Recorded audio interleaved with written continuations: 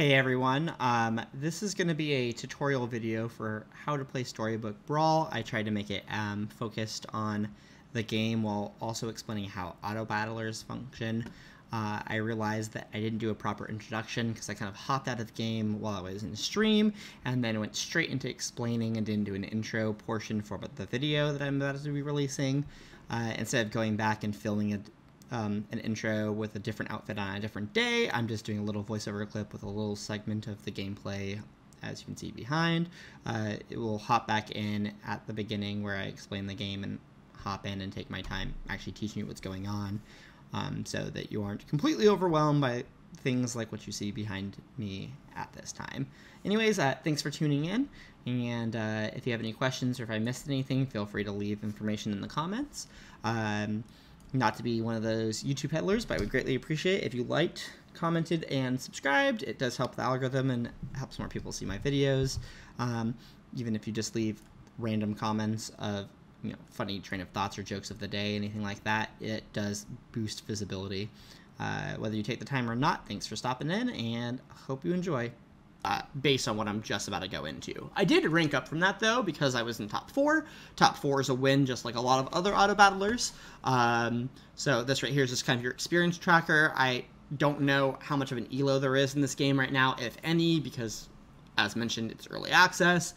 Crowns are something that display based on how many times you've gotten first place, and that's specifically in real games, not practice games. So as you can see here, I have gotten first place 6 times. It does not reflect how often you've gotten a win, which is top 4 though. You can actually go through and look at the different heroes, and you can actually sort by owned. So if I go to owned and go to heroes, or I was already on heroes, these are the characters I actually own. That means that even if they display on the second 2 cards in the layout that you were presented, I would be able to claim them without spending resources because I have already spent resources for them. Of note, I did not purchase all of these characters. There's a handful of characters everyone starts with and everyone owns, and then I have unlocked a small handful of additional characters. So we're going to hop into a practice game. Last time I checked, practice games do not give you a time limit because everyone else is a bot. So in this particular game, I'm obviously not playing these 2 because I do not have the currency to unlock them, even if I wanted to.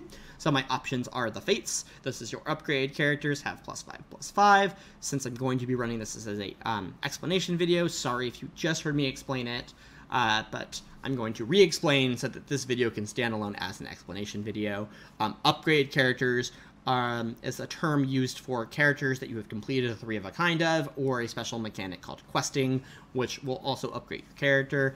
Celestial Tiger has a special ability that it doubles the ability of your level 2 and level 3 treasures. Level 2 treasures are typically pretty weak, but level 3 treasures have some very good things, so I'm going to go ahead and grab the Celestial Tiger, though the Fates is also a fairly strong unit if you are able to get sets.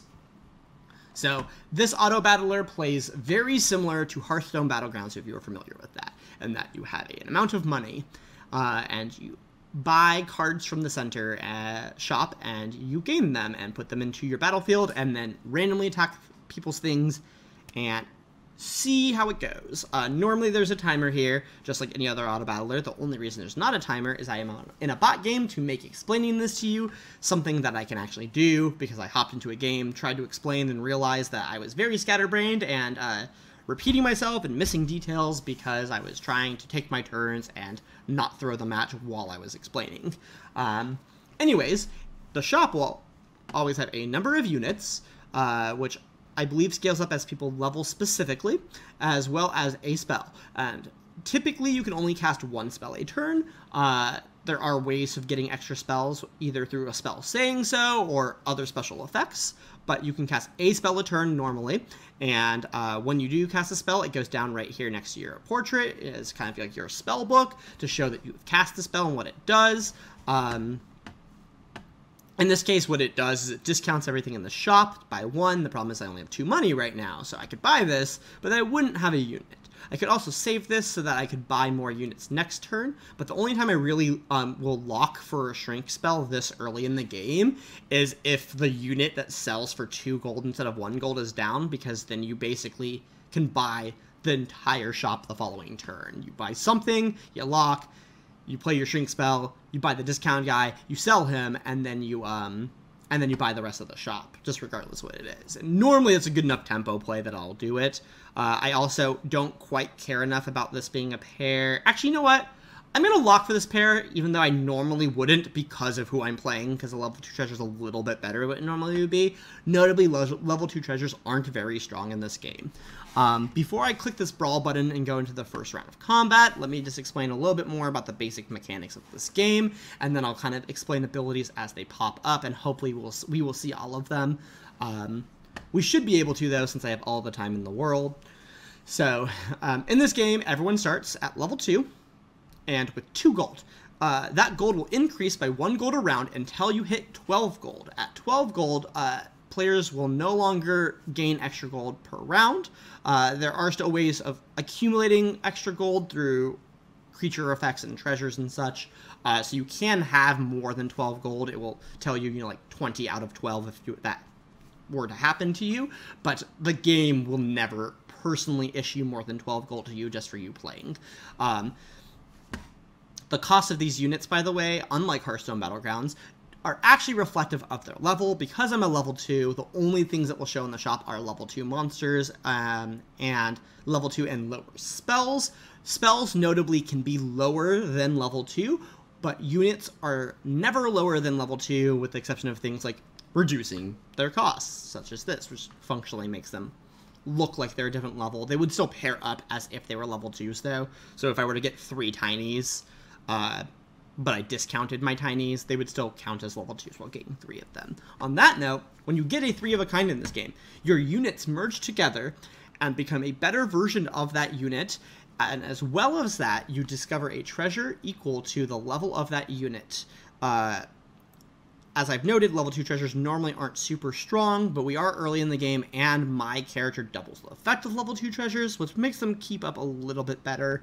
But typically speaking, the higher level your treasures are, the better. There are a few exceptions, like if you really want to go a spell build, your really important treasures are all level 3 treasures, because there's a treasure that lets you get discounts on all of your spells, and there's a treasure that makes it to where if you cast a spell directly on a unit, you can cast another spell and it will automatically refresh a spell to your shop.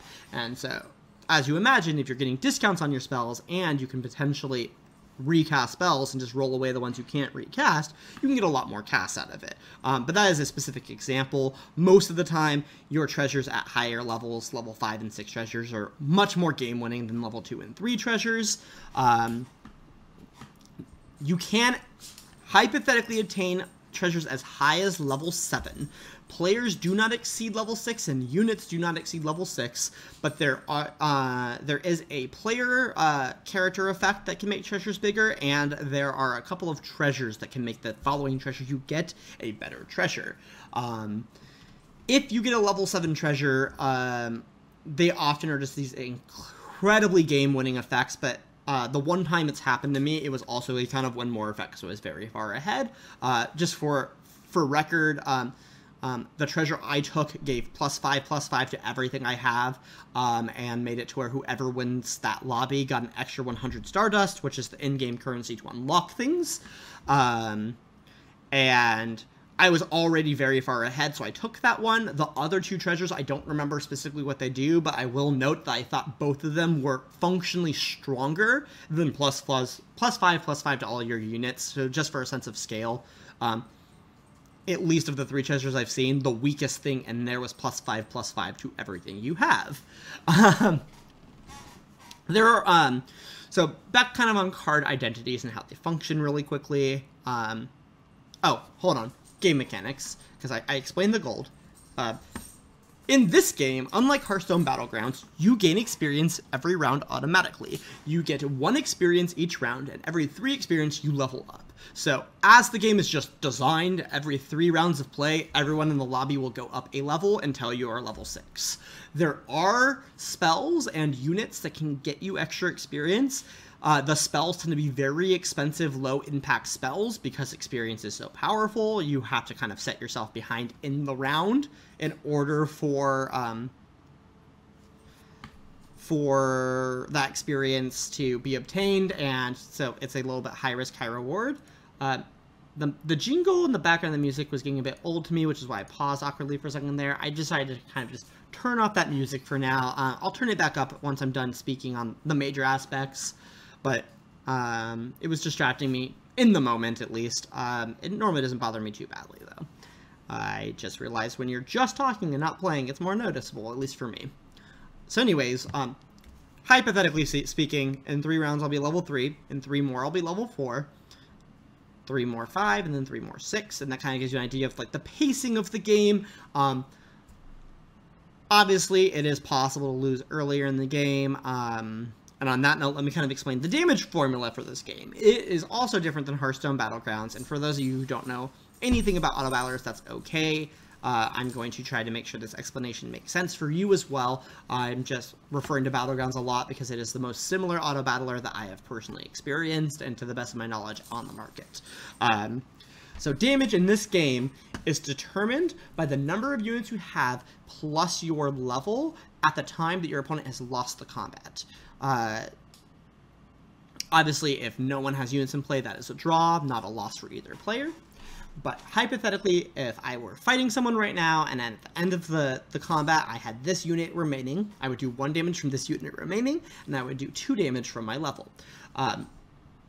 The level of your units do not matter for damage. However, if your unit is upgraded, which is through tripling or through questing, which I'll get into when we see a quest unit, upgraded units that are still alive at the end do 3 damage apiece, which means that absolute most damage you can do in this game without anything that says you do extra damage, which I don't think currently exists, would be having 7 upgraded units while you're a level 6 player. That would be 21 damage from your units and then 6 from yourself, which is going to be 27. So of note, everyone starts with 40 health in this game. There's even a unit that has 50 instead. Maximum damage on an insane high roll. I lost no units, I have all these upgrades, and I have maximum level. Will do a little under 3/4 of a player's full health. That is a notable thing because any of you who have played Battlegrounds know that one of the problems with that game is the damage formula and how you could be winning the entire time and then go up against one player that has one really fortunate RNG rounder, is like 1 turn ahead of you on scaling and gets really good at really lucky attacks, and they can just hit you for full health if it's late enough in the game, because of how the damage formula is done in that game. And I really like that this game has a more forgiving damage formula. The most damage I think I have personally dealt or received was around 20, and it was very late in the game with a very high roll build, and obviously that's a 2-hit kill. At least gives your opponent a chance to respond and do something, and if there's other people in the lobby, it gives them a lot of time, unless they get really unlucky with matching. I am unsure about exactly how the matchmaking is done. I have not played enough or read enough on the formula to answer quite how randomized it is, if it prioritizes top 4 and bottom 4, anything like that. That's something I will hopefully delve into more as I play this game. So we're going to go ahead and we're going to hit Brawl, and we're going to start an auto battle. The attack order in this game, by the way, I don't think I mentioned, but you just saw they attacked first. In this case, it was just a random who attacks first. We're going to go ahead and grab the shrink spell, even though it means I'm going to have to lock for this stuff. We're going to actually take... no, we'll take this first. I'm going to lock here, even though it's going to limit my choices because these are discounted. And I will quickly explain attack order. It didn't matter where that person's thing was. It just attacked first because it was the only thing they had in play, but your attack order is in reading order, which is top to bottom, left to right. So in this case, I am organized left to right here, this would attack first. If I were to put this down here, this unit would attack first because that is first on the left to right, top to bottom orientation. There are front rows and back rows. Unless you have a special ability that says otherwise, which is called flying, units that attack will only attack units in the front row until the front row does not exist. The back row is safe. Units do take damage while they are attacking, though, so if your back row unit has an attack stat, they will declare an attack when it's their turn, and can still be killed via those means.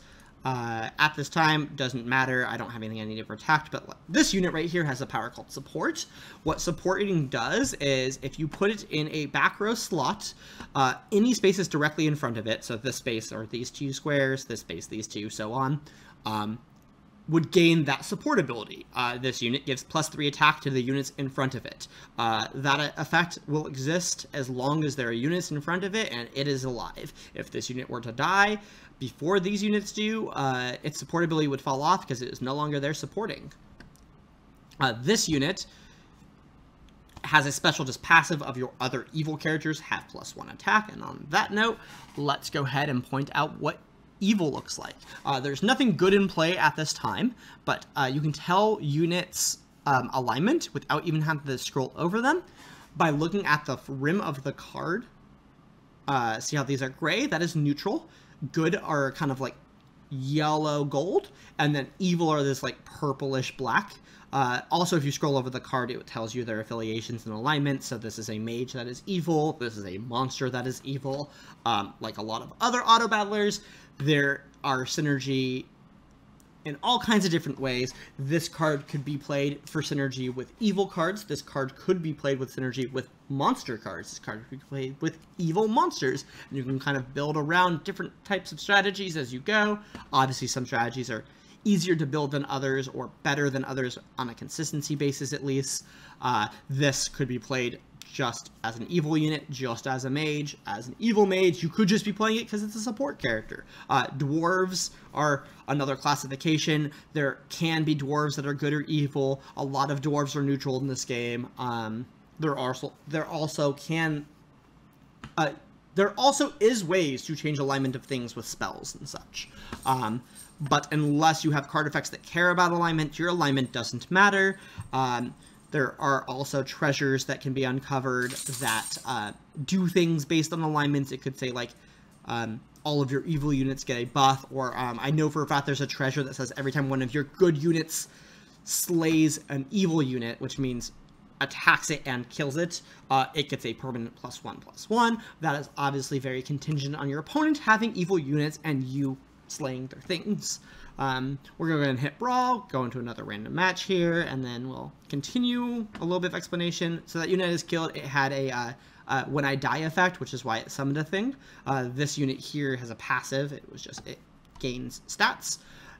You may have noticed they had a lot of HP on their units up in the front. The reason for that is their special ability is that was Jack's Giant. Characters in your front row have +2 health. And so this particular character is a little bit stronger as far as just trading goes in the early game. That power is definitely a more early game power. The 2 health will be a lot less important later in the game unless you have other things that cause those stats to cascade. You can get insanely high stats if you get the right synergies. I'll kind of just break down what the rest of this lobby looks like since we're already talking about that guy's power. So this character's Pup the Magic Dragon. Their ability is your characters with support given an additional +2/+1. What that is stating is this person just gave these guys 3 attack. That's why they say 6/1, and you can see that they are visually represented that way. See, if I were to be playing as that character, instead of saying 9/1, because it gave an extra +2/+1, it would give 11. This would be an 11/2 instead of the 9/1. It is still a supporting ability. It does not gain that stat pool itself. It is just saying your support units are slightly better at what they do. Even if the support ability doesn't give stats, Pup makes them give stats in addition to whatever the support ability gives.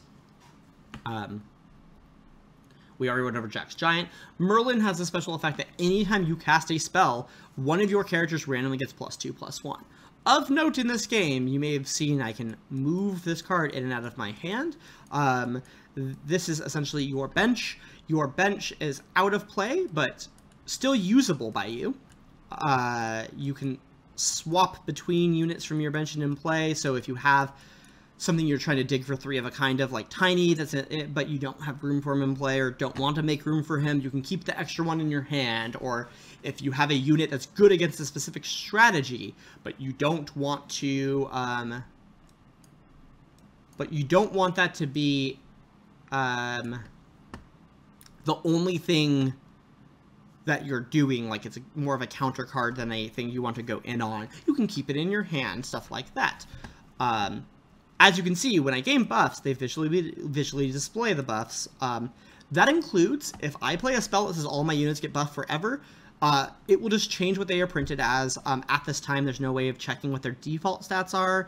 It's just a matter of understanding that the game is already doing math for you. The only things it won't keep visually displayed for you is effects that only trigger during certain instances and aren't permanent. So if you have a treasure that like boosts a random unit when you start a combat, or you have a unit that gets stronger as things die for the round, you won't see that math done for you because it doesn't actually have any math to do yet. Of note is if I have a unit in play that buffs something in the shop, you have a visual display for that buff already, and already know its stats. You do not have to do the math. So, for example, this Minotaur makes my other evil characters have +1 attack, and you saw that it made my Mad Mim a 1/3 instead of a 0/3, and now she's a 0/3 again. If this is in play and a Mad Mim is down in the shop, it will look just like this Mad Mim. It has already done the math and treated it as if you're buffing it, so you do not need to worry about that. Another thing I just realized I have not mentioned of note for people is that you can drag your units up to the shop and sell them. Units sell for 1 gold, normally speaking. There is at least 1 unit that sells for more, but rule of thumb is they sell back for 1. Because you do have a maximum hand size of 4 and a maximum battlefield of 7, so eventually you do have to make changes, you do have to give up things you have and rotate to better units and so on and so forth. This button here, you spend 1 gold and you can reroll the shop. It will display a brand new set of units and a new spell. As stated before, only 1 spell can be cast a turn. This spell gives me a gold, but I take a damage because all it would do is give me a reroll. I'm not going to deal with taking 2 damage right now to get a reroll. But I'm going to draw your attention over here. You can see how my wheel has been filling because we have played 2 rounds. We have gained 2 of the 3 experience we need to level after this round. This is going to finish going through. This will say 3. My damage numbers go up. Level 3 units can appear. Level 3 spells can appear. My selection will be a little bit bigger.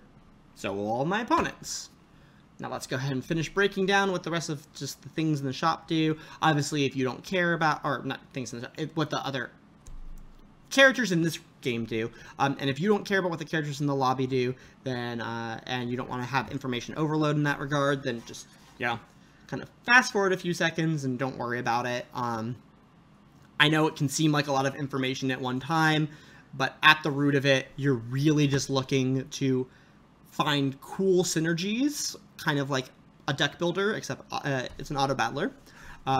Get 3 of a kinds and synergies, get cool treasures that help support said synergies, and hopefully win matches enough to get in the top 4.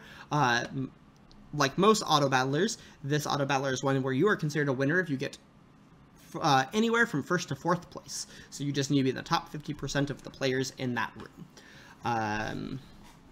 So yes, Geppetto has a special effect that when you summon a character during a brawl, you give it +2/+2. So an example of that is that cat I fought during that last round. When it died, it summoned another cat. If Geppetto had that cat, the cat it summons would have gotten a +2/+2 buff during that round.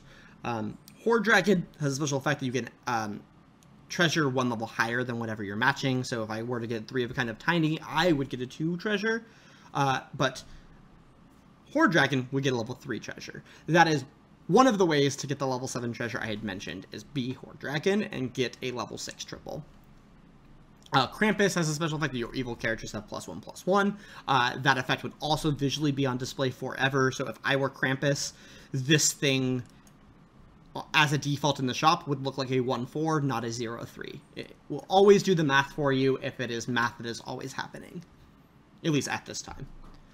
I'm Celestial Tiger. I already broke it down, but it doubles the ability of your level 2 and level 3 treasures. I think there may be some exceptions to this. I don't know if that's bugs or if that is just a case of how the coding works, because there have been a couple of times where I've used an effect that like doubles a thing and it doesn't double specific things, but it will double other things. And I presume that the Celestial Tiger may have a similar issue. Just for example, at some point I think I got to cast 2 of the same spell, because I had a thing where at the start of the combat, cast a spell, and then I had a treasure that was double your treasure's effects. And unless it was a skipping the visual information of what my first spell was, I don't think it was casting 2 spells. And I don't know if that was a bug or if that was a coding thing where because it misses the timing on beginning of combat when it's copying it. So could be either or, but if it's a bug type thing, it's possible Celestial Tiger doesn't quite duplicate everything. And then Mrs. Claus is actually the opposite of Krampus. Your evil characters have +1/+1. Mrs. Claus gives your good characters +1/+1. And as I mentioned before, the frames show you, and now we actually have Humpty Dumpty here as a good character. See, good egg. Humpty Dumpty, as you can see, is a very overstated unit comparatively to things I have been getting. And by the way, this has very high attack versus level 2, and the trade-off is it has no health. Humpty Dumpty has quite good stats, but when it dies, it just goes away. That's what it means when it says it can't be put back together again. It will not respawn at the end of combat. That investment has been lost. You cannot take it and sell it in the shop. It is gone. If you triple this, it does not lose that ability. It is just a bigger version of Humpty Dumpty. So if you ever decide to triple Humpty Dumpty, go in knowing that you are either investing in a short-term unit that will eventually die, or that you will eventually be selling that unit to recoup some of your expenditure, and that you are tripling it for a level 2 treasure, which, as I've stated, aren't super great most of the time. We're ready to brawl. I just want to go ahead and draw your attention to one other thing. If it will show, okay, it's not going to show right here, so we'll wait until we get into a combat with Mrs. Claus, which, as it's highlighted, she's actually in the next unit. I just want to point out her splash art is some of my favorite in the game, because she's riding a reindeer and dual-wielding pistols, and it's a lot of fun. One more thing before I click Brawl, I realized I did not point out this baby dragon has flying.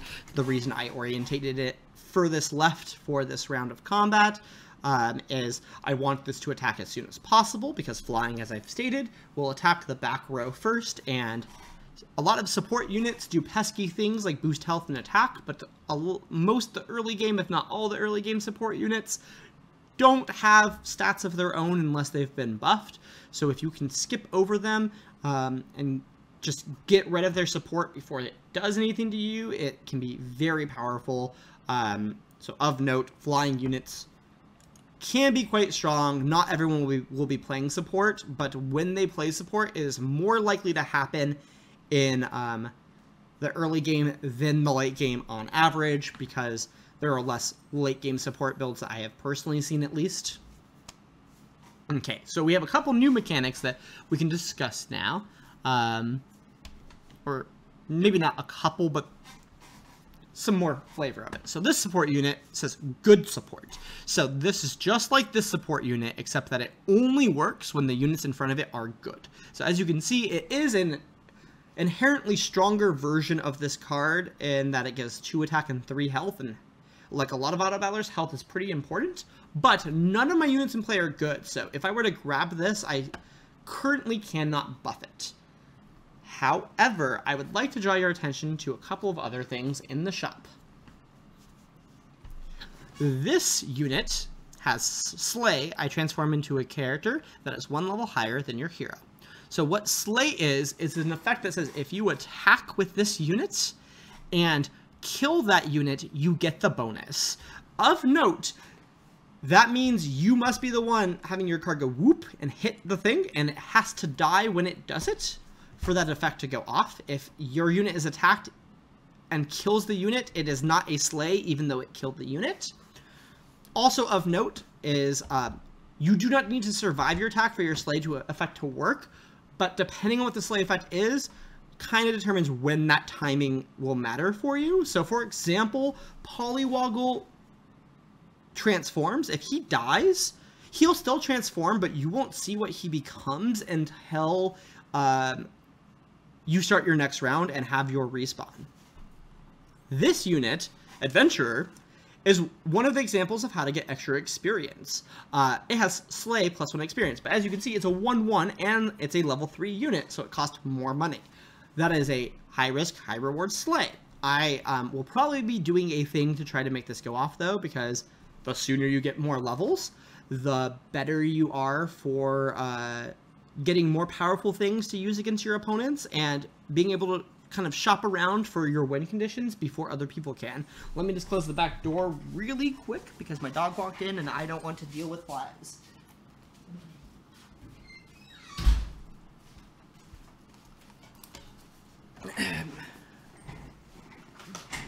Let me just get a quick sip of water really right now because I've been speaking on this quite a bit.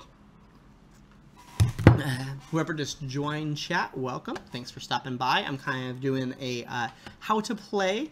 I will gladly answer any questions for you if you missed something I've already explained, or maybe ask about a thing I haven't. Doesn't matter. I have no problem just going through it if it's needed.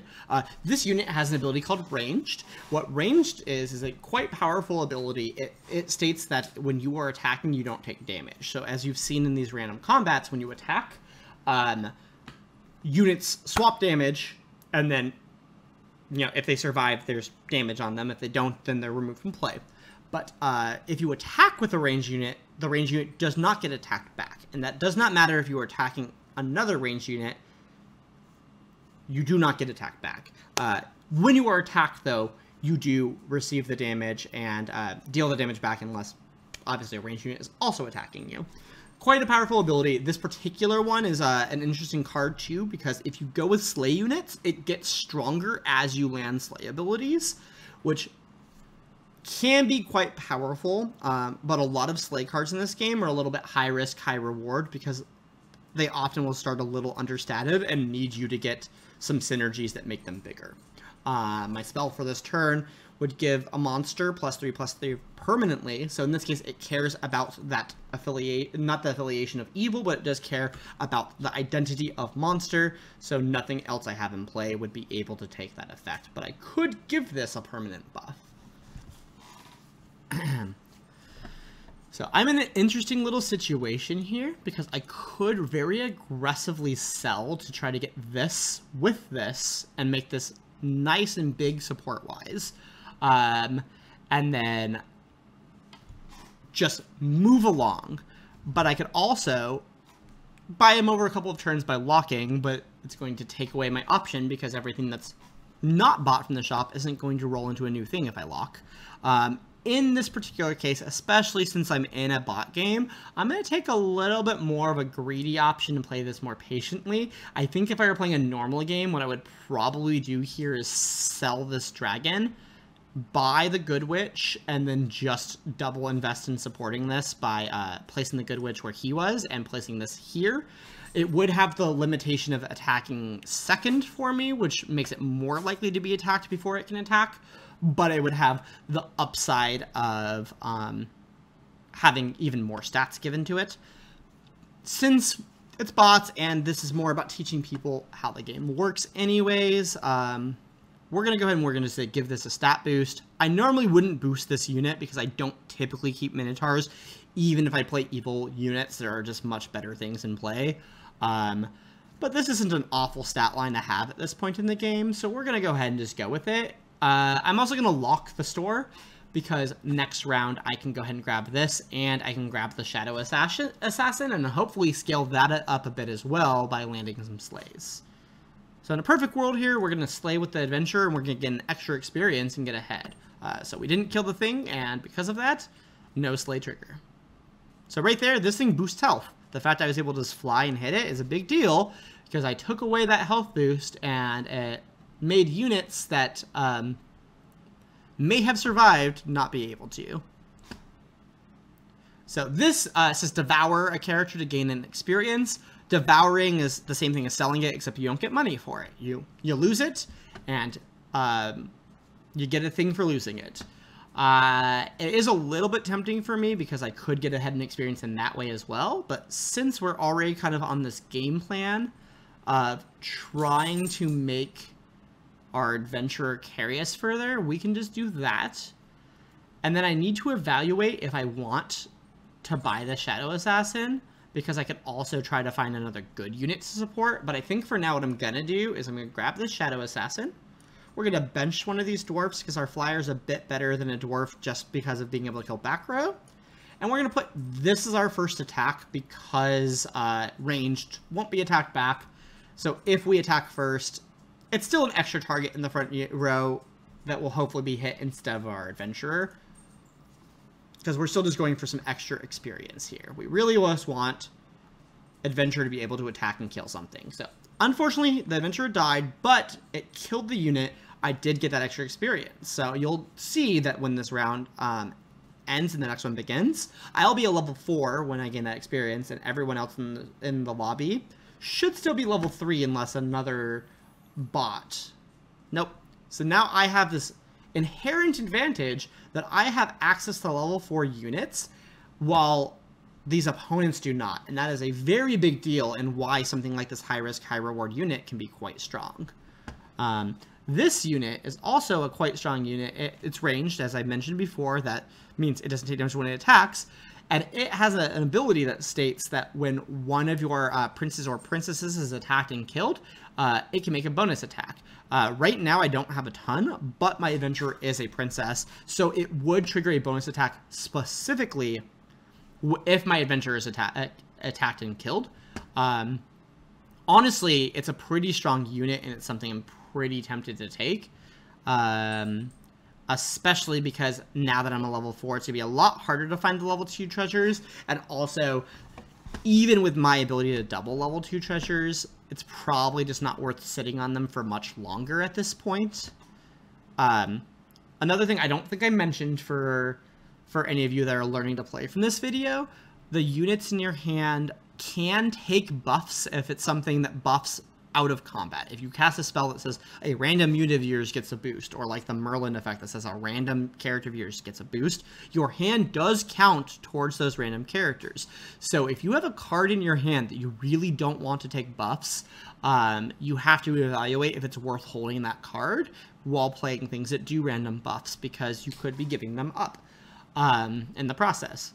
Of note, things like this card that say when one of your characters triggers a slay ability, do a thing. It did not gain that effect when this slayed last time because it was already dead, I think. I may have missed it. I think it missed the effect. I think it was dead. If it were alive and in play, it would get that effect. In my hand, it would not, because during combat, your hand cannot see things. However, there are some cards that get boosts through other timings, like when you cast a spell, I get +1/+1, or when I cast a spell, buff mages. And those cards will function while sitting in your hand as long as the spells being cast are being cast during the shopping phase and not during combat, because there are ways to cast spells in combat. So just an important note to have. We're definitely going to put one of these here because it gets the buff. We're going to sell our baby dragon here and put this here. I could try to grab another adventurer to go for leveling it and such, but in a perfect world, the adventurer's going to get a couple more hits off, and then it's going to completely fall off, because once I'm level 6 or close to it, I don't need the adventurer's effect anymore. It's not going to do anything for me. So what just happened there is this spell that was cast was deal 1 damage to all units at the beginning of combat. Of note, if my adventurer hadn't have been buffed, it would have died because it's normally a 1/1. But thankfully, it had that extra health and it was able to just get there. Okay, so we're officially at the point where it's going to get a little bit more awkward for how we want to position our things. We're going to have the adventure be a little bit weaker, and there's a good chance that I'm just not going to get enough slay triggers, and this assassin's going to leave play. I'm going to try for, like, another round or two to see if I can get a reasonable trigger on it, and if I still can't make it happen, then I'm just going to accept defeat on it. I could take this Lady of the Lake for a health buff, but right now I really want this adventurer to be physically stronger. I will still put the adventurer second to give it a little bit better chance of getting the damage in there. I will also risk boosting its attack because I really would like this extra experience. And because I have 2 court wizards which want to be in a prince and princess build, I'm going to go ahead and grab Romeo. Romeo is a prince. He has a special effect of Last Breath. If Juliet is dead, summon her and give her +6/+6 this Brawl. Of note, Romeo is a level 3 and Juliet's a level 4. And I know a little bit of this is information overload. Don't worry about things like me telling you what builds do what, or what synergies things are, if that's too much to take in. I'm just walking you through what I'm thinking for my game. At the same time, I'm teaching you how the game is played. The important thing here is to learn the basics of the game and do that at whatever pace is comfortable for you. This is a support unit. It also has ranged. So that makes it inherently stronger than other support units because when it attacks, it's not dying. So it doesn't need to have the flaw of no attack stats in order to not charge in and die. It can still make some damage in. I just don't personally want health at this time. I am valuing to attack higher. Often, though, Lady of the Lake is quite a powerful card. And if I had enough units I wanted to sell, I would consider grabbing this right now, especially because it works quite well. Actually, you know what? As I spoke on it, I realized I have enough units I'm willing to sell. This is a bit aggressive sales-wise, but Nutcracker is the first example of quest. Quests are represented by the scroll on the top of the card.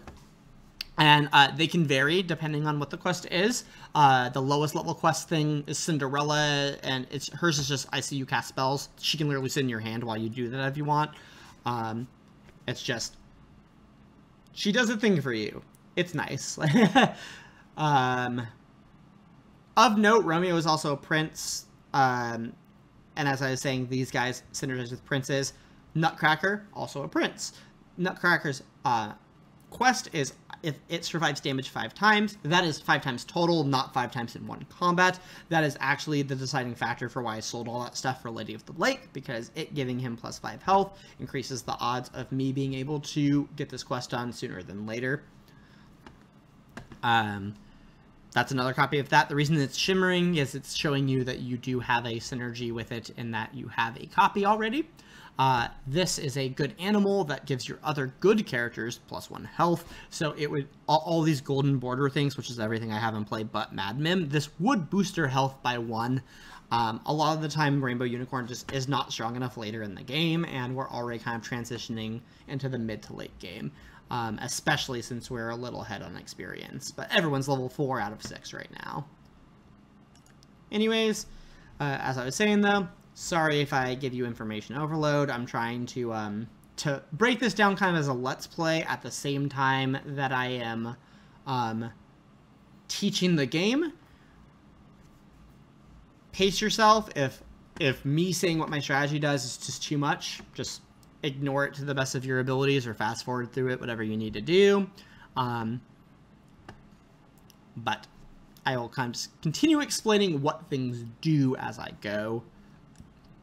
And you'll take it or you'll leave it. So I grabbed an extra copy of that because we're still early enough that that'd be great. And I notably don't have a treasure yet. In an ideal world, you have a treasure or 2 by now, getting some triples. I have not aggressively rolled for triples, notably. I could be more aggressively rolling for things, but I've been okay with what's been flipping down. I haven't had anything that I'm like, I really wish we got better stuff here. And for that reason alone, it's just been fine for me to kind of stick with what's going on at this time. But in a real game, especially if you have an okay battlefield and are doing all right damage-wise, I would recommend rolling a little bit more aggressively for things you want, especially if you know the game well enough to know what sets of things you're looking for and what levels they appear at. Some builds have very important units to show up early. Obviously, a lot of important builds care about level 5 and level 6 units because that's the nature of auto battlers. They put the really big bombs at the really high levels. But just for example, if you want to be in a build that really cares about spells, this unit is actually extremely important, and you can get it as soon as round 1. And this card is a perfect example of one of the examples I gave beforehand. Even if this were in my hand, if I cast a spell, it will gain those stats as long as that spell is cast while my hand is visible to the game, which means not in combat. If it's in my battlefield and a spell is cast, as long as it's alive, it will get that buff when I cast that spell. So even an effect that's like cast a spell in combat through a treasure, through a unit, would buff this if I had it in play. We already kind of talked about this unit. This unit has a thing called Last Breath. That is, when it dies, it does something. This particular one has a bad effect when it dies because the idea of this unit is that you want to protect it. We're already late enough in the game. I'm not going to go for this card. But this card can generate you a lot of value. As you can see, it says if it survives the brawl, you get +2 gold. But it has Last Breath, which means if it dies, your opponent gets 1+1 gold. And what that means is the beginning of the next round, when you go into the shop phase, you would have more gold. As I mentioned before, this counts up until 12 and can exceed that. So next round, this will be 10 out of 10. If I had a prize pig and I kept it alive, it would say 12 out of 10. If we were at maximum gold, it would say 14 out of 10. Because, as I mentioned, you can exceed the maximum as long as you are doing it through effects. You will never exceed the maximum just from the shop handing you gold, though. Okay, and I'm going to just reiterate some things because I want to make sure I continue talking and going through just how the game functions. As I've mentioned, in auto battlers, you have a timer normally, and when that timer goes off, your round has begun. For the reason we don't have a timer here is I am playing a practice game against bots so that I have all the time in the world to break down everything that we need to break down for you and more potentially. But the stuff that flipped out, I'm going to kind of just tell you what they do, take it or leave it.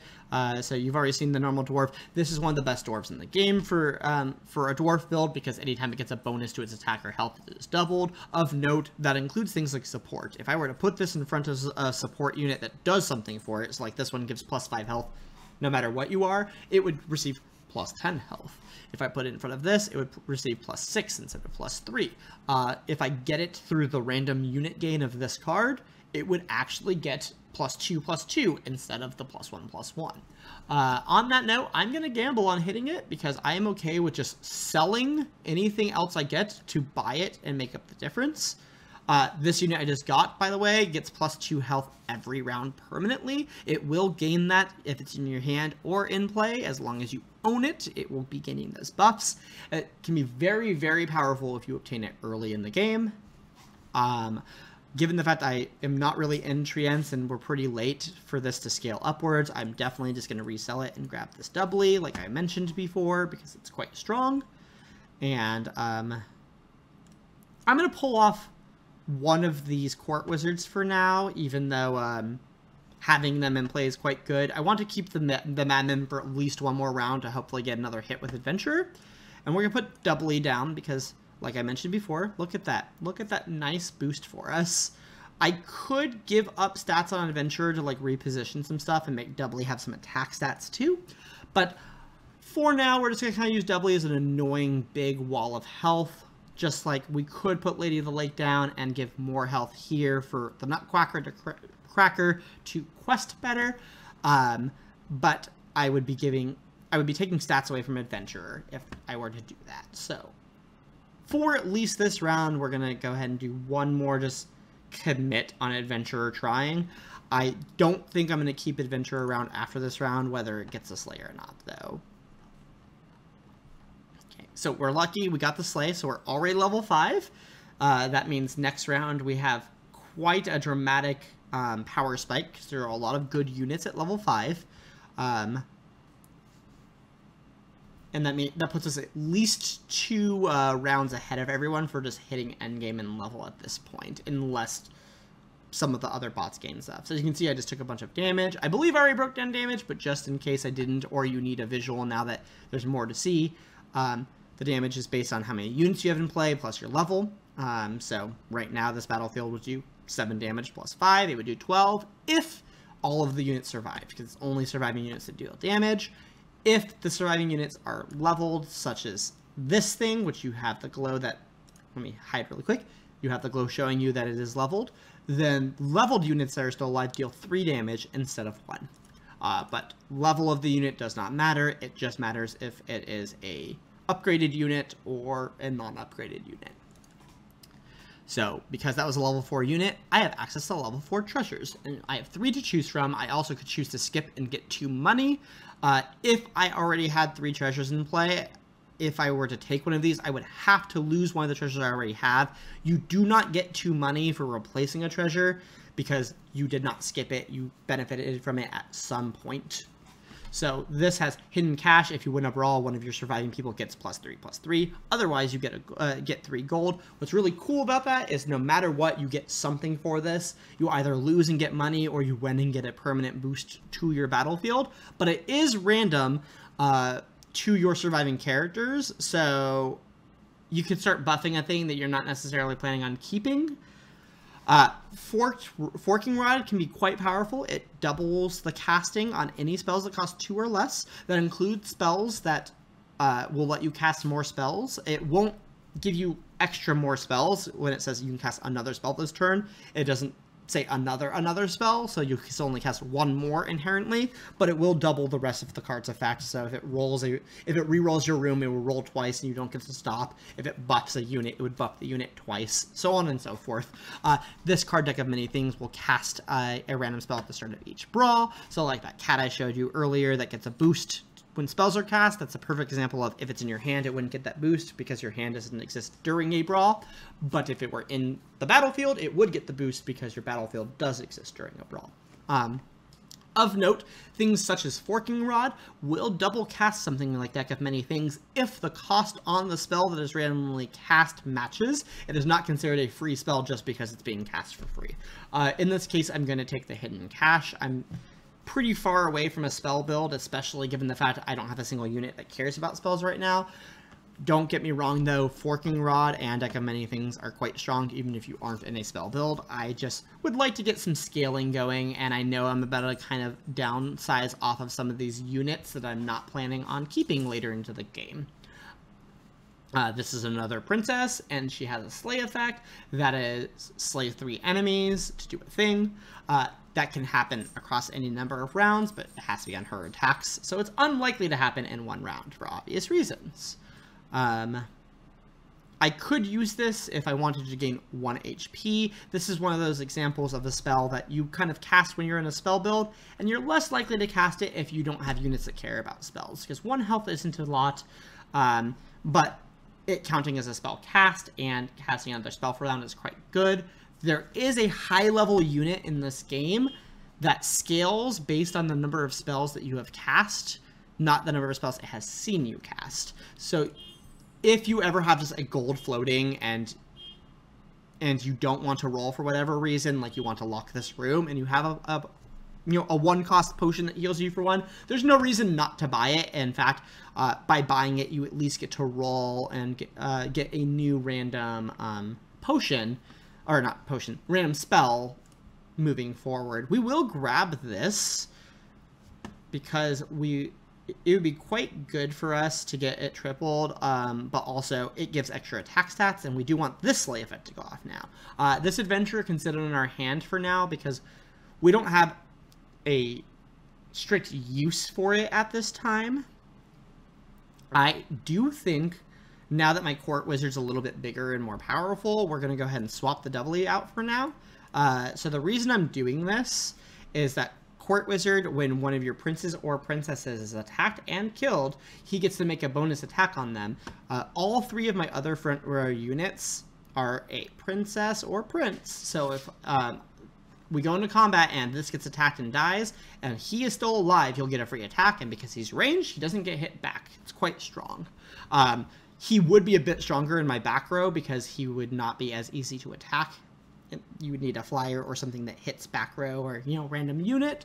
But at this time, I think he's best suited as our first attacker because we want this to get as much of the attack buffs as possible. We want this to get as many health buffs as possible. We could use this as a first attacker for the moment, but that wouldn't get him out of the front row when we have 3 support units that we want to have buffs from. So much rather just keep him on that first attack where he has a good chance of surviving at least an attack or 2. So they just had a unit after it attacks, triggers a last breath on the characters behind it. That's why they summoned a sheep, because this person has last breath, summon sheep. As you can see, treants are also an affiliation in the game.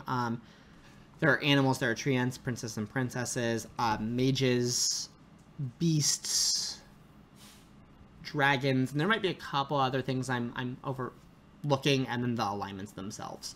Some of the affiliations are a little bit more clear on what you would do synergy-wise. Oh, dwarves. I forgot to mention dwarves, even though I mentioned that before. So I finished that quest. It has now increased in stats because it's basically treated like I got a 3 of a kind, and it's also giving me a treasure as if I've gotten a 3 of a kind. So I'm once again being offered... Maria? No. Sorry, she's barking because someone rang the front door. She's normally quite polite. Forking Rod, once again, quite good for doubling spells. In this case, it would replace all the characters in the shop with 1 level higher twice. So this would be a level 5, level 6, so on and so forth. So that's quite tempting, actually. Duplicator gives you an additional copy of the first character you summon each brawl. So if you have effects that do summonings like that Bo Peep in that last round, you could get extra copies, but you do need to have room for them. I also clearly don't have summonings at this time. The only thing I have that even has the potential of summoning is Romeo, but I don't have Juliet to go with it. And then, as we've mentioned before, deck of many things, casting a random spell. Specifically because of Masquerade Ball's synergy with Forking Rod, I'm going to go ahead and take the Masquerade Brawl. I think I am going to grab the Cinderella because her quest is cast 4 spells, and by doubling the spell, it will actually count twice. See? So, Oni King is actually a very good chase card if you want to go a monster build, because it's when one of your monsters attacks, it gets plus 10, plus 10 for the brawl. That does include itself, and of note, I have 2 other fairly good monsters with it. This is a good opportunity to hard pivot if I want to change off of what I'm doing. Of note, I have a fair amount of things that are probably worth selling here because a lot of the stuff I grabbed knowing that I wasn't in them for the long game. This, by the way, gives you support, plus 3 attack, and double your slay abilities. So this is not considered a slay ability, unfortunately. Please excuse me. I'm gonna go check the door because they rang the bell again.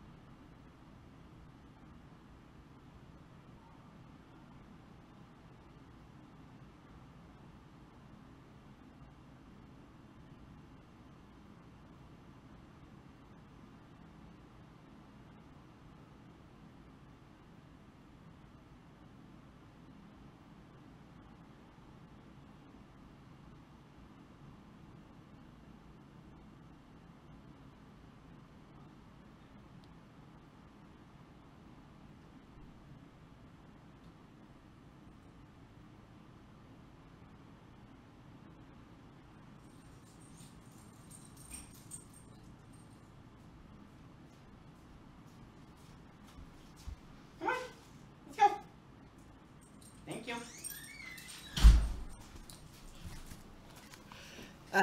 Sorry about the interruption.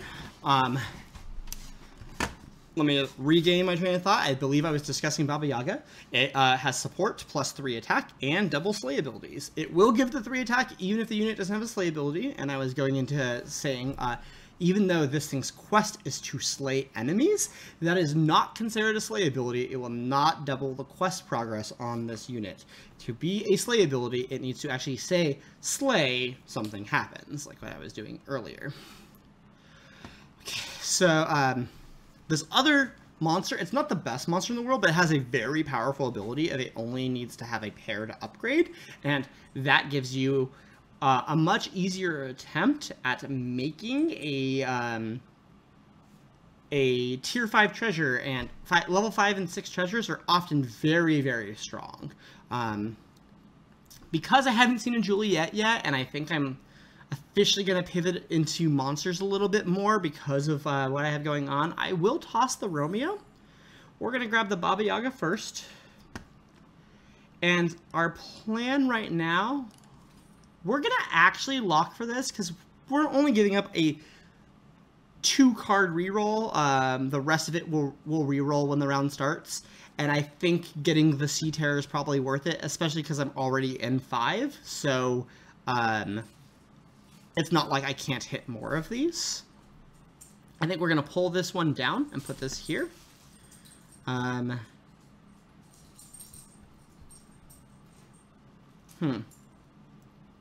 going to go ahead and throw that this way, because I would like to swap Baba Yaga into play. I realize immediately that I don't want to do it quite in that order, though, because I would like Oni King to attack as late as possible, just in case it's at risk of dying when it attacks. This is kind of awkward for me. I could play another support unit down and shift Oni King up. I could not support with the Baba Yaga and shift Baba Yaga up. Honestly, I think the safest thing for me to do is gonna be something like this. As much as I don't want to put the Oni King at risk in attacking, I haven't fully pivoted it into this monster build yet, so I need to make sure I have an okay amount of other things going on, and at least by doing this, there's a chance the Court Wizard will get an attack or 2 off for free from his effect. This being ranged, it will not take damage when it attacks, and it will get the +10/+10 from the Oni King if it attacks first. Very strong, especially if the Oni King is able to attack before it gets killed. It is very likely to not die. So that card, that thing transformed into, hits everything behind the thing it hits, and that's why you saw that effect where they both took damage there, is behind is the direct adjacency in the rows. So as you can see, though, the Oni King being able to attack made a big deal because its buff to itself kept it alive. So that worked out that time around. It could have gone poorly, though. And one of the 2 of those, which is this one, just got the buff. It Was All a Dream is quite a cool spell. It lets you swap your heroes. Given the fact I haven't even grabbed a level 2 or 3 treasure, and my hero effect has basically not done anything, we are actually going to purchase this and just become a new hero. So now our options are Horde Dragon, you get a higher level treasure. Interesting, because I'm pretty sure Horde Dragon was in the game, right? Didn't I point it out? I didn't think that you could hit something that was in the game, but maybe it's because they died already. But good thing to keep in mind. Cursed King is you get +1 gold and take 1 damage each round as long as you have more than 1 health. I've never tried this unit, but Hi Shades Realm. Yeah, it does look familiar. You recommended it. I'm currently doing a breakdown for how to play it for people. I'm just doing a bot game to kind of explain it because couldn't keep my train of thought well enough in a real game. I haven't tried this character, but I perceive it to be one of those things that you like to have at the beginning of the game, not at the end of the game, because you just don't need the extra gold as badly. but in the early game, it can set you pretty far ahead. Mordred is a kind of cool effect. The first time someone dies, you get to summon a unit from your hand. But I'm going to take Grandmother for sure, because Grandmother becomes the big bad wolf when you're level 6, which permanently boosts your characters. And I am level 6, so by swapping to this, I have just gained the +3/+3 to everything I have in play.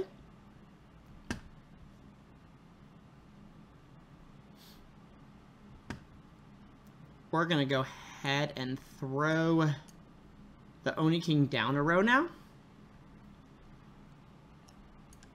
We're going to go ahead, actually, we'll do it this way, because we wanted to do attacks with our monsters ASAP. Yeah, I really appreciate the lack of time limit in bot matches.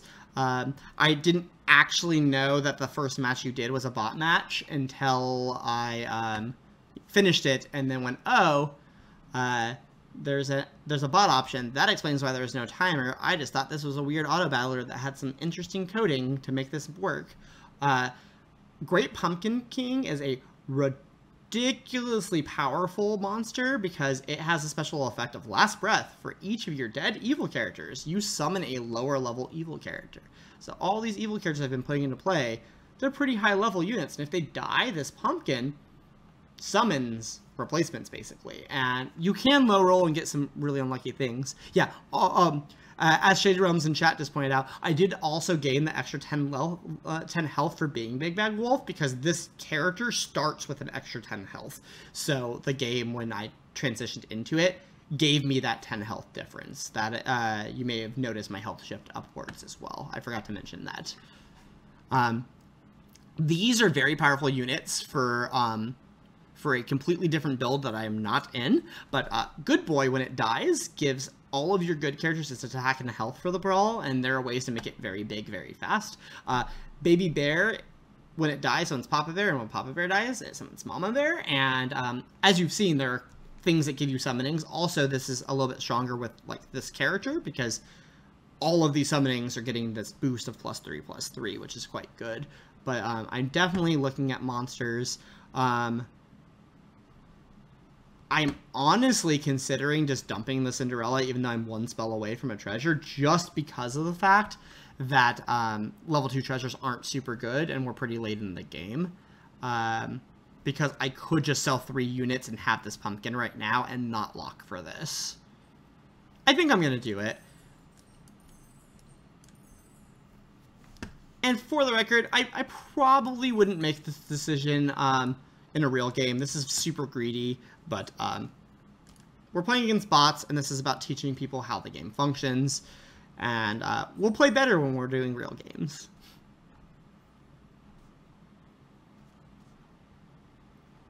But yeah, Shades Realm, I really appreciate the recommendation. Been enjoying this game a lot. I'm about like 21-ish hours in, not counting what I've done today on stream.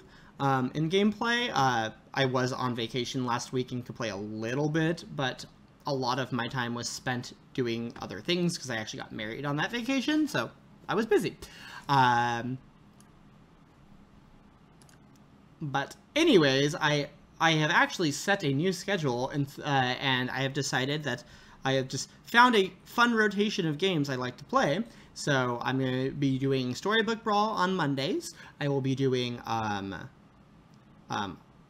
Legends of Runeterra on Wednesdays, and I will be doing Pokemon Unite on Fridays.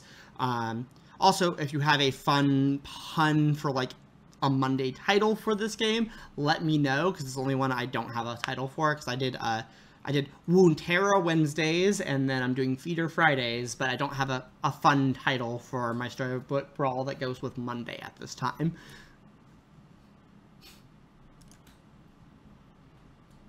So right now, what I'm looking for is monsters that are evil, which tend to be most monsters. There are a couple good monsters in the game. Hercules is a very powerful quest unit, because his quest is he deals 100 damage. His default stats are 20/20, which means unless he is hit by things that are ranged, his worst case scenario is basically in 5 rounds I complete my quest. The drawback to that is that sometimes by the time you have access to him, because he's a level 6, it's going to be much too long to get him leveled if it takes a full 5 rounds. But if you look at how much people are still, how many players are still in the game, and a couple of them still have health, I don't mind swapping into him. And at this point, the Brave Princess is actually feeling like it's not going to be an easy thing to get online. So we're going to pull them from the board, and we're also going to currently pull this from the board, even though the Court Wizards just became a lot worse. Pigomorph is one of the most devastating spells in the game because it transforms an enemy minion into a 10/10 pig. Of note, that does turn off that minion's effects. So you can take away some very important units from your opponent, important resummonings, all kinds of crazy things. Great for us is Hercules just got a hit in, and he did not die. So, there we go. That's about half his progress right there.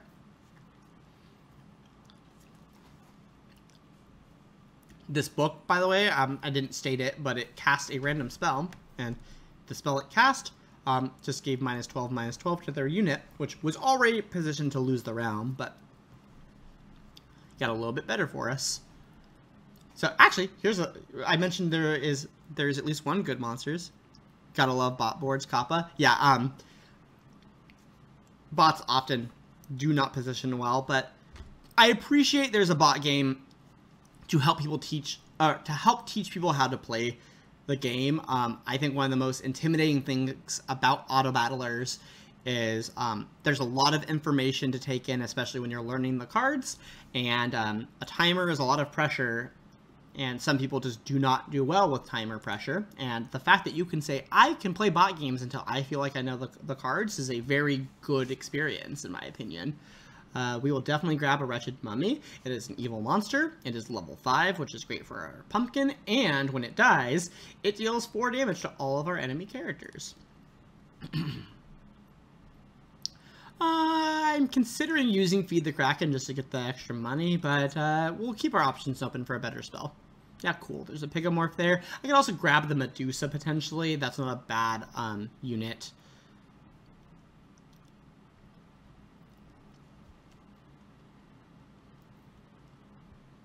I'm going to grab the Pigomorph and kind of treat it like this is a real game.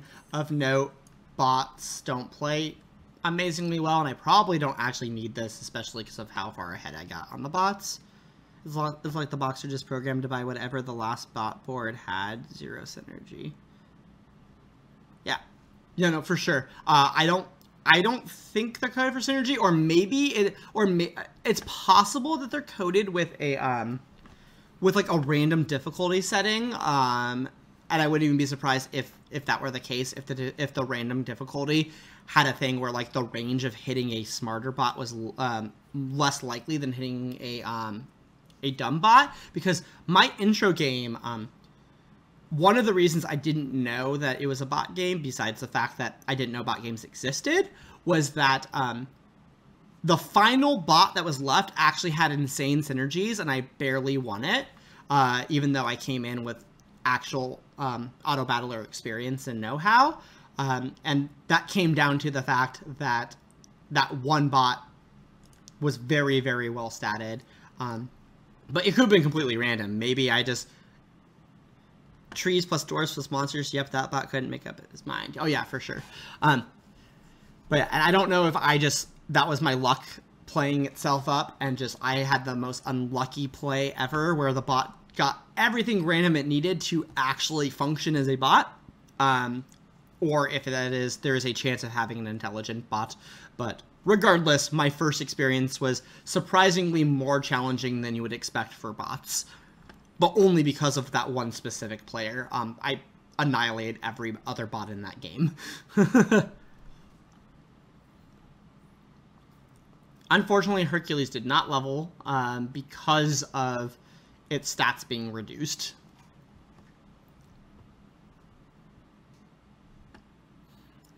Hey, we're up to 5 viewers. Thanks for tuning in. This is actually a bot game. I was kind of going through how to play. It should be over pretty soon, but if you have any questions, feel free to shout them out in chat, and I'll do my best to answer your questions. I will continue to explain my decisions as I play, but as I've stated before, making a little bit more greedy plays because I can get away with it in a bot game. The important thing here was that I was teaching people how the game functioned, and then I'll go back into a player games momentarily. Also, just courtesy point out, this is kind of like the win con of dwarves. Doubly/triply is also very important, but this card is the reason dwarves is quite playable, is if you have a battlefield full of dwarves.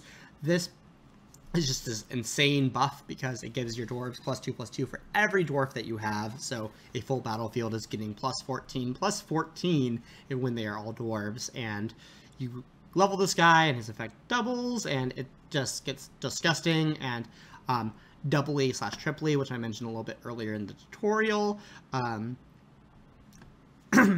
also gets better boosts. When it's doubly, it gets double that, and when you have leveled it, it gets triple that, and it gets disgusting very fast. And there is also another dwarf that buffs your dwarfs when it takes damage, and it's much or when it survives damage, it's much better at surviving damage when it has 1,000,000 stat points from having a field of dwarfs. This is actually quite a strong spell, especially when you're in a build where you want something to die much later than everything else. What this does is it has a crocodile swallow your unit and replace it with a 10/10, and that crocodile has last breath, summon whatever it kills. So what we're going to do is we're actually going to probably lock for this, because I've already cast a spell this turn, which in hindsight wasn't the best thing to grab because this isn't super strong at this point in the game.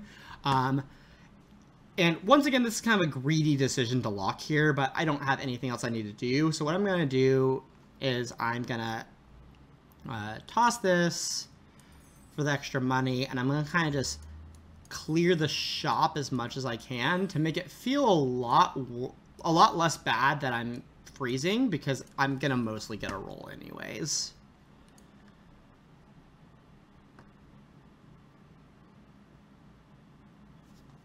The only thing you're slightly sad about is Equid. It just fits into too many builds. Yes, for anyone tuning in either to the stream or to this Learn How to Play YouTube later on, Echowood is a unit that hasn't popped up yet, but it is easily the number one probably going to be nerfed card or removed card, depending on how they decide to approach the thing in the game. It has a special effect of anytime your units get buffed in combat, it gets those buffs as well. And there are many builds that can buff your units, and it just fits in everywhere, and it's insanely strong. And like dwarves, for example, the dwarf thing I just described to you, I've had both a dwarf and a treant build where I included an Echowood, and my Echowood would have like 2,000 attack and 4,000 health. And unless your opponent has a spell or effect that just makes it not be Echowood anymore, it is unlikely they can do anything about it unless they also have an Echowood with similar scaling. So we have level 6 items, treasures, and as you can see, they have some pretty strong effects. This gives you plus 100 attack to the first unit you have in play.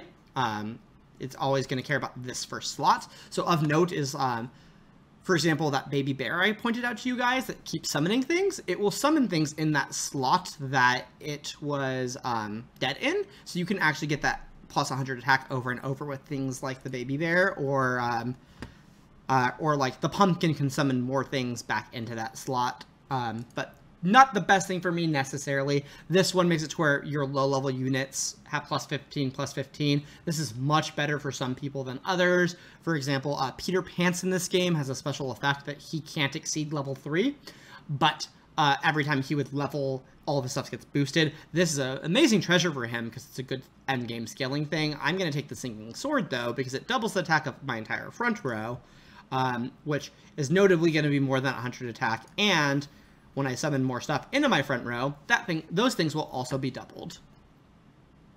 We're going to go ahead and we're going to level this up. This gives me the ability to, at the start of each brawl, give my lowest attack character plus 15/+15. Or when someone dies, all my other things fully heal. Or my front row has extra health and my back row has extra attack. We're going to take the Tree of Life because that card is insane. We don't need the +3/+3 scaling anymore. As you can see, the scaling kind of gets completely outpaced when you hit bigger stuff, but also we're probably winning this round. We're going to turn the pumpkin into the croc like we mentioned we were going to do. Hercules is already leveled. His stat line's really good for us. We could just keep a leveled Hercules here, but I'm actually going to toss the Hercules and just throw another Wretched Mummy in play, because it does get extra stats when it attacks, and it is getting the boost in the front row anyway, and it will count towards my pumpkin summonings. But also notably, we're playing against bots, and even if this is too greedy, doesn't matter. For the record, I think this is a little bit less greedy than normal, though. But Peter Pan getting a level 6 treasure is also quite a challenge. Kappa. That is true. It is also very, very, very difficult for Peter Pans to get a level 6 treasure. I think the only way for him to go about it, from what I have personally seen, would be to somehow obtain both treasures that give you treasure upgrades, but they'd have to, like, simultaneously get them, and I don't think there's a way of simultaneously getting them. Also, I didn't realize you earn in-game currency for bot games when you place. Maybe it's only for first, but either way, I didn't realize that was a thing. You can get a little bit of fairy dust grind on it.